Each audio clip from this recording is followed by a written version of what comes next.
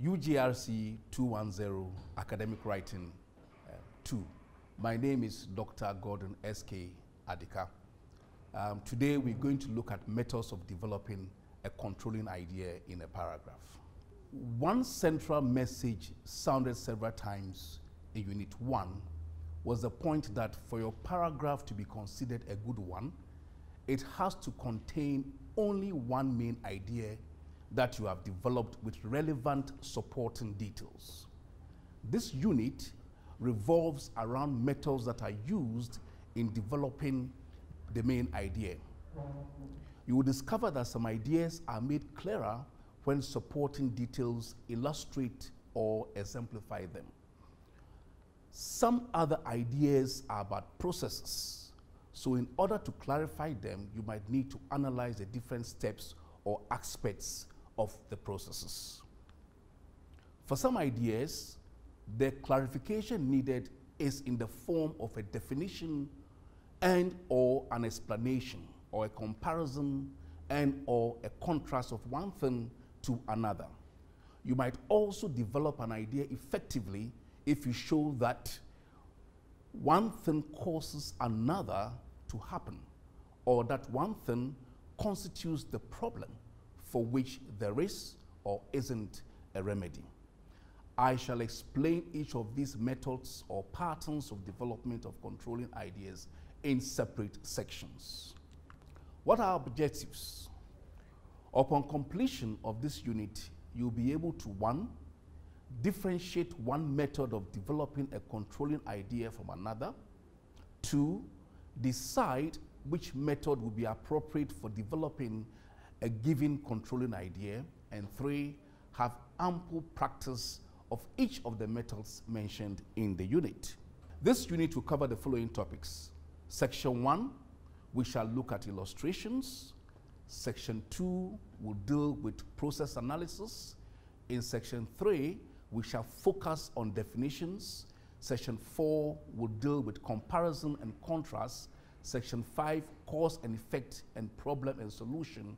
And the last section, Section 6, will focus on classification and division.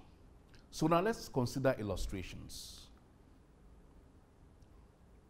Let me welcome you once again to the first section of Unit 2. In this section, you will learn to write paragraphs in which illustrations or examples are required to clarify the main point you wish to express.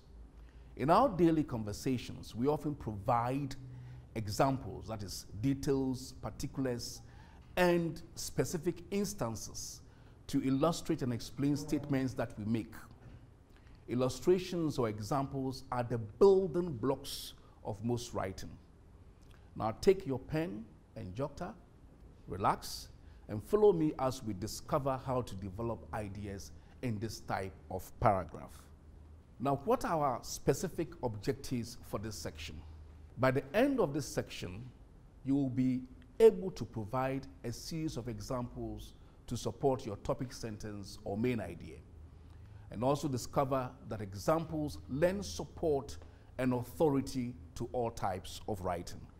What are illustrations or examples? An illustration is a means of using specific situations and examples to reveal the essential points about your topic or to reinforce your topic sentence. In arguing that horror films are harmful, for instance, you might mention several films that demonstrate the qualities you object to. If you want to discuss the topic bad jobs, for example, you'll have to talk about difficult bosses, low job, low pay, long working hours, unpleasant co-workers, and a poor working environment to support your topic. Now let's look at the following short paragraph. Accra is a very busy city. That is our topic sentence. Accra is a very busy city. The roads are always busy. The shops are full of people from the time they open until closing time. Its multitude of restaurants and nightclubs are filled to capacity throughout the week. People are forever rushing in. People are forever rushing. In fact, there appears to be hustle and bustle in every sphere of life in Accra.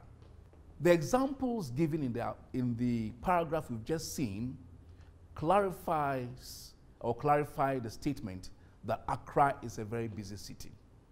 In essay writing too, explanatory examples make ideas concrete by connecting them to situations within the reader's experience. An unfamiliar term or an abstract idea becomes clear once an example is provided. Go back to section 2 of Unit 1 to read the expanded version of the paragraph we just looked at.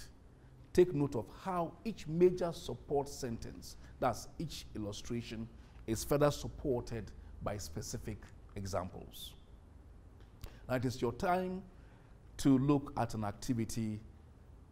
Take time off and consider this exercise carefully.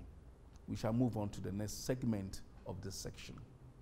We're now going to consider the characteristics of illustrations.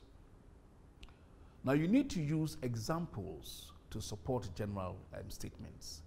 Examples are an effective way to support general statements. You already know that most paragraphs begin with topic sentences, which tell what the paragraph will be about. When we develop a paragraph by using major and minor supporting details, we are providing examples to support our topic sentence. For example, if I make the statement, most adult students are energetic, ambitious, and eager to get ahead in life, I need to describe several students who demonstrate energy and ambition. Some students work full-time or part-time to cover tuition costs. One of them is the mother of 2 young children, and another never misses classes despite the distance that he needs to travel to get to school. In writing illustrations, therefore, you need to do the following. 1, use examples to explain or clarify unfamiliar topics. That's 1. When your audience has little or no knowledge of your topic, you need to use examples to help them understand it. Let me go over this point again. In other words, you use illustrations to explain or clarify unfamiliar topics, right? So when your audience has little or no knowledge of your topic, you need to use examples to help them understand it. You also use illustrations to explain difficult concepts. Many concepts are difficult for readers to understand by definition alone. For instance, a reader might guess that the term urbanization, a key word in society, has something to do with cities.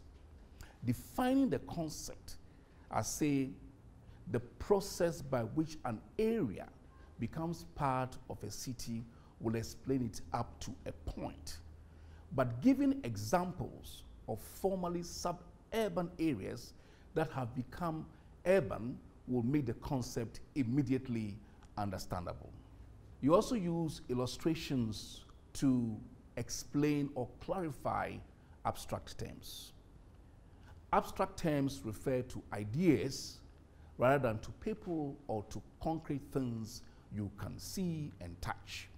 Terms such as truth and justice are abstract and therefore difficult to understand. Examples then will help to clarify them. In other cases, however, abstract terms mean different things to different people. Suppose you use the term unfair to describe how your father treats you and your siblings. Your readers might have different ideas of fairness. Providing examples of your father's unfair treatment would make your meaning clearer. You should also use carefully selected examples. The examples you use to explain your topic sentence or main idea should be carefully chosen. Select examples that are relevant, representative, accurate, and striking. Relevant examples are those that have a direct and clear relationship with your main idea. An example is representative when it shows a typical or real-life situation, not a rare or unusual one. In addition, be sure that examples you include are accurate. Report information as exactly as it is and provide your readers with enough information about the source so that they can evaluate the reliability of that information if they want to. Finally, choose examples that are striking and dramatic, and that will make a strong, lasting impression on your readers. It is time for you now to do an activity.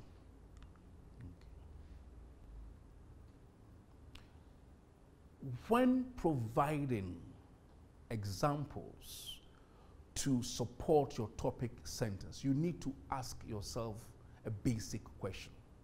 Will the examples or illustrations you have provided clarify each of these terms to anyone who doesn't know their meaning? If they will not, then they are not good. Test your answers on some of your friends and take note of their reactions. There's another activity for you to do. At this juncture, I would like to summarize for us the things that we have learned under illustrations as a method of development. In this section, you have learned to appreciate the advantages that come with providing a series of examples to support your main idea in a paragraph. That is the fact that these examples help your readers to fully understand your point of view. You have also learned to write good illustration paragraphs by using examples to clarify or explain difficult concepts, abstract terms, and unfamiliar topics, and by using carefully selected examples that are relevant, representative, and accurate. In the next section, we shall consider another pattern of development, that is process analysis.